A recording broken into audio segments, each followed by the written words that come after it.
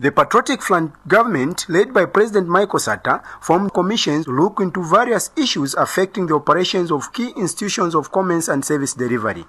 One such is the Zambia National Building Society Commission of Inquiry.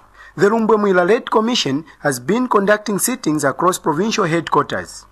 Recently, the commissioners visited Luapula province to receive submissions from members of the public. The sitting was overwhelmingly attended by the entire workforce for Zambia National Building Society.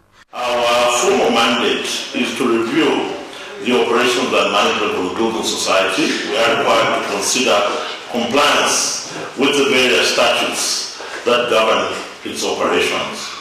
We want to establish whether the people of Luapula have been able to build decent housing from the mortgages provided by the building society. Znbs Mansa branch manager Denim Sonda explained the services that the society is offering to the general public. These banking services include the provisions of savings accounts, which happens, some of them are salary accounts.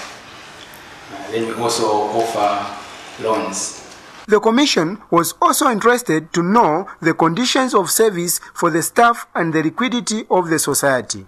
The problem with building societies, the resources, the liquidity, the conditions are below the industry level. The mission was concluded by the tour of Zambia National Building Society's offices before departure for Lusaka.